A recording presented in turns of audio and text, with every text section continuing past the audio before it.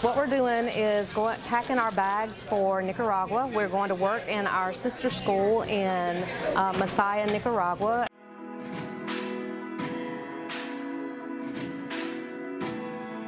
We are taking supplies and things to our school and the families that live in that area.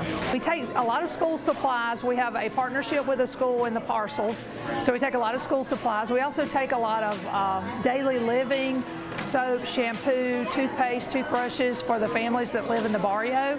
You have to practice what you preach, and we can't talk about being difference makers unless we go out there and actually do it. And not only helping in our schools and in our communities, but us being able to go and help an entire group in another country. It just speaks just the world of District 2 and the resources we have here and the things that we're willing to do.